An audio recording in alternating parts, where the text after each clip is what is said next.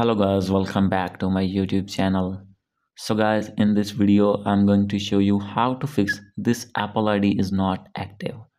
So guys, if you have this type of problem that when you have opened your Apple ID on your iPhone and facing this issue, I'll help you how to fix this problem. So guys, you can easily fix this problem. So let's start without wasting any time. So guys, simply you have to open your settings first, and guys, you have to open your Apple ID on your iPhone.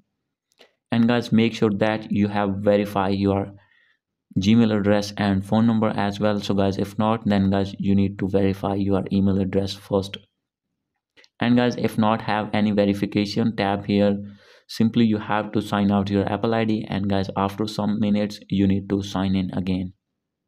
And guys, after this your problem will be fixed. So guys, if still not fix your problem, then guys, you need to try a second method. So guys, the second method is this: you have to open your Apple Sport app. So guys, if not have this app, you need to open an internet browser and search sport.apple.com. So guys, I have this app, so guys, therefore I am going to open this app.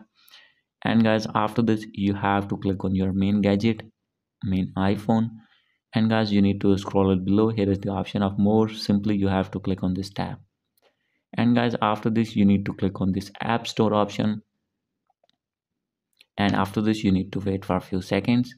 And guys, here is the option of call. Simply you have to click on this tab.